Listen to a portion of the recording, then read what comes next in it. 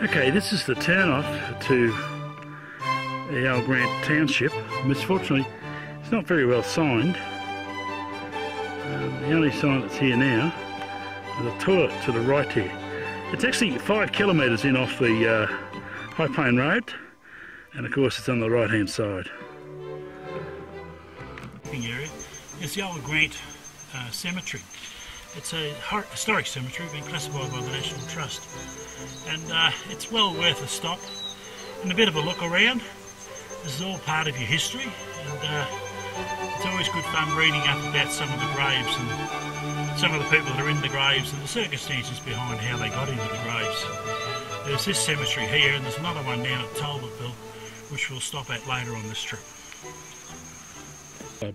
In conjunction with the Parks Victoria, and in my opinion they do a very good job, and there needs to be more of this joint working in preserving our heritage and our history. When I was up here the last time, there'd been a big fire through, and you could see all the graves, but as you can see now there's fairly heavy vegetation at the graves here in the cemetery, and it's pretty hard to find some of the graves, but we'll have a bit of a look around and see what we can find here. And you have to find the original grave classification spots to work out who's in them. Bit of a shame.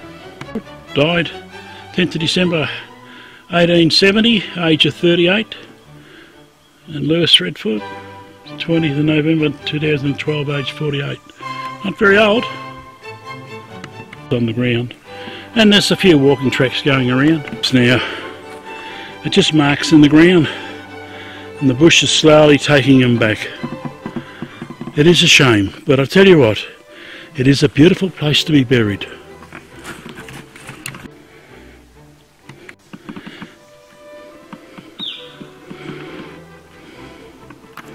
So that's for me, and that's it.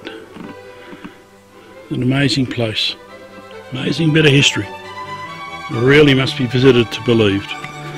As you can see, I'm quite recognisable from behind. I've got the 2 call signs on, VK3 Alpha Mike November and the 7370480.